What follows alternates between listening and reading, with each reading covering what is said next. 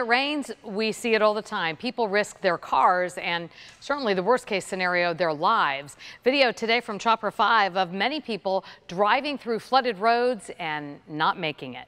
News Channel 5's Gabrielle Saran here to tell us first responders usually fear the worst. Gabrielle? Kelly, late this afternoon, Palm Beach County Fire Rescue tweeted out this picture with the old saying front and center, don't drown, turn around.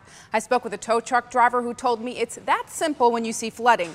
But every day there's rain, drivers ignore the old saying and pay a heavy price.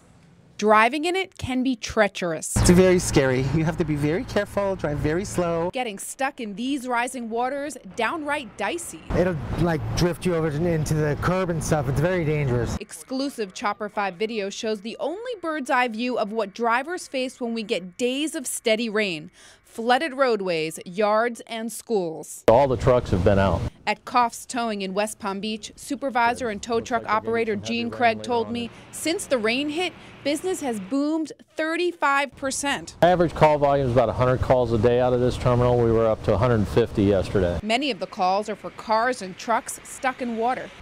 In Boynton Beach Tuesday night, this lady wasn't so lucky. And all of a sudden a wave came up over the car and kind of swept us over. The biggest thing is if you don't know how deep it is or what's laying under the water, don't drive through it. Simple advice that can save your car. It either splashes water up on the motor and gets to the electrical system, spark plug wires, coils, that type of thing, shuts the system down. And spare your pockets. Pull over instead. It's better to have wet feet than a destroyed vehicle. It's cheaper to replace the shoes. And Craig also told me the rule for tow truck drivers when responding to a call, not to venture into water higher than the rims. Back to you.